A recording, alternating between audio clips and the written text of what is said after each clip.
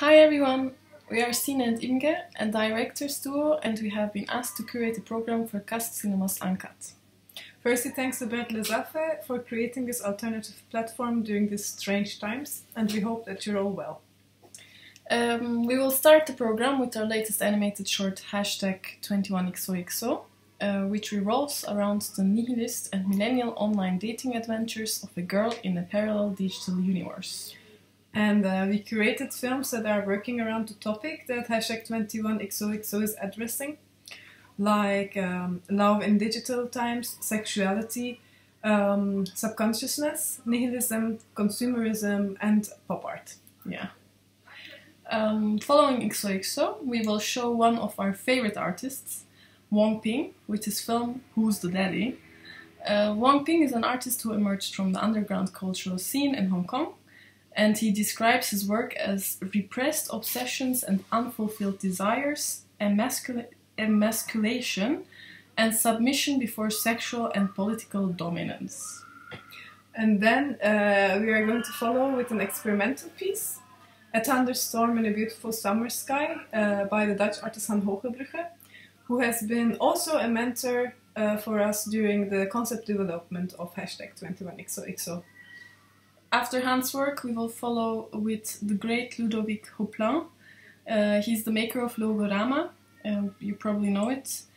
His latest work, which we are going to show, is My Generation. I think it's really a masterpiece, and it reflects very well on today's zeitgeist. And then we will refresh the program a little bit with a live action short by Kate Cox named Vert, which is a love story about the ideal self. With a very nice twist. After Kate's work, we come to a piece that has dark humor that we share, let's say. It's Summer's Puke is Winter's Delight, and the artist is called Sawako Kabuki. And after Summer's Puke is a Winter's Delight, we continue with another experimental piece, Adventures in Beauty Wonderland by Keiichi Tanami, who is one of the leading pop arts of the post-war Japan. Another reason why we also chose Keiichi Tanami is because Alice, his work that's about Alice, refers also to my artistic expression, because Alice has been some kind of guide, not only in #21XOXO, but also for the Three Ring Circus, and she keeps reoccurring in the things I do. And then last but not least, we end up with a very experimental artwork by Linio... we have another one. Yeah, before that one, there is a work from Laura Dadazio, Juliette. She's actually a Belgian animation artist.